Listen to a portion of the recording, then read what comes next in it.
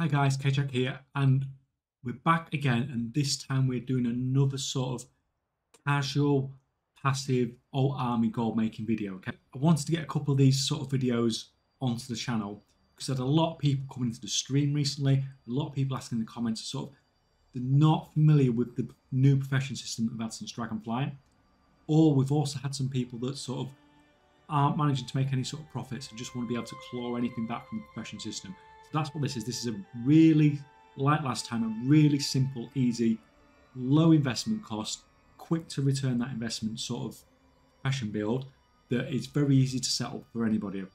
And hopefully this can help some of those that haven't touched with a new profession system before get into professions, get used to new systems, and then hopefully in future then they might be able to be more active crafters or something like that. So like the last time, this is a build where we are trying to use rank 2 materials and concentration to craft rank 3 spell threads at a profit. Just like last time, I'll have the treasures for tailoring running in the background on the footage, so you can just run around, grab those. 10-15 minute job, and that's your first 24 knowledge for this setup already. Like last time, I said it's quite a low barrier to entry, so this time we need about 60 profession skill, we need about 50 profession knowledge, and just like last time we need our uncommon profession tools, and make sure you get the tool with multi-craft in it. Like I said last time, if you're on a low or medium population server and these are expensive, then just go to a high population server and buy them, chuck them in your warband bank, transfer them over, and it can save you a lot of gold doing that. Now, so we're going to run around, we're going to get those treasures. Once we have those 8 treasures, we are then going to go and buy the knowledge book with our artisan's acuity, so that's going to give us 10 more knowledge. Then if you have rank 12 with the council reputation, so that's the one from the first zone, then you can also buy an additional 10 knowledge points from the quartermaster, and that's only going to cost you 50 artisan's acuity. So anyone that's done that will have an advantage. This build will just be significantly easier for you. This time in leveling, I want you to hit every first time craft except for the 2 bags, unless you want the bags yourself. Okay, we don't need the knowledge points from these, and they're expensive to craft, but if you want them for yourself, sure, go for it, but it is increasing your costs. The only other things we're not crafting are the 2 things that require artisan's acuity, so that's the fishing line and the tailoring coat that unlocks at about 50 profession skill. Now remember, you can use the filter in the top left hand corner to make sure you don't miss any first time crafts. Once you have got all the first time crafts that I've said to get, you can then make weaver cloth embroidery thread and make this till about 60 skill. It should stay yellow all the way there. And so once you've got that 60 skill, then you're set up. From there, from all the knowledge you have collected and this skill up and your profession tools, you're good to go now. As far as the profession spec goes, there are 2 versions of it. Whichever version you're going for, you are always going to need to unlock quality fabric, and you need to put 30 points into spell thread. So that is mandatory for this build, whichever way you are doing it.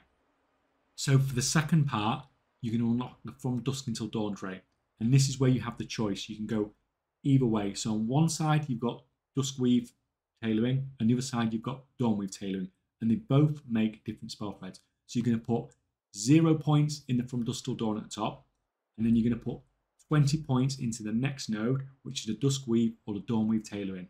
And at the 20 points, that's what unlocks your spell thread recipe. If after you've allocated the 30 points into spell thread and the 20 points into either Duskweave or Dawnweave tailoring, then and you have any knowledge points left over, you can put 5 more points into Duskweave or Dawnweave tailoring, and then any other points you have left over, you can just chuck them into From Dusk Till Dawn at the top of the tree. But to be fair, you don't need that much knowledge for this build. Now, from here, you can see that I can't quite craft with rank 2 materials. You might reach this point where you're sort of just on the border. In this situation, you may need to use some rank 3 spools just to get you over to the line to make sure it's a guaranteed rank 2 craft that you can then use your concentration on to make it a rank 3. This is a temporary problem, so as you make the spell threads, as you can see in the footage, I skill up more and more, and it becomes less and less of an issue. So I use less spells, and then by the time I've made the second spell thread, I've leveled up my profession skills so much that I can then craft it using only rank 2 materials. And this was a character that did not get the 10 bonus knowledge points from the Council Reputation. So if you get that, then you definitely won't have that issue. These have a crafting cost at the moment of around 4 to 5k on the EU, and they're selling for sort of 9.5 to 10k. So you make about 5k gold per craft. As usual, you can make about 2 of these every time you use your concentration. So it's about 10k profit. Now that's assuming no multi-craft procs. If you do get any multi-craft procs, then that's obviously going to dramatically increase the amount of gold you make from this. It doesn't cost a lot to set up.